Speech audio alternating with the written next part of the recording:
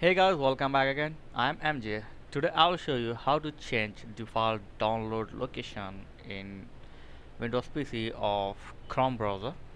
So it's really easy. You don't need to do any extra things, or you don't need to do any install any software. You can do in your browser also. So just open the Chrome browser and here just tap on three line setting. Okay. And here you can see the setting. Just tap on setting. Okay. So setting is open now.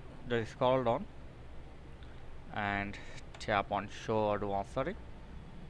Okay, so now go down and here you can see the download section.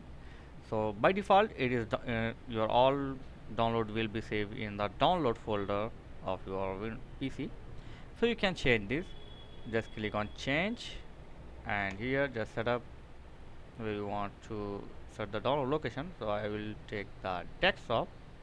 Okay, just click OK. That's it. So now it's changed into desktop.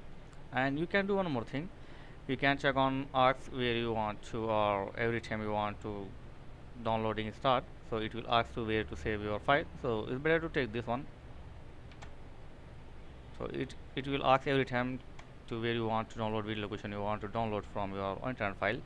So this is the way to change the location, download location of your Chrome browser.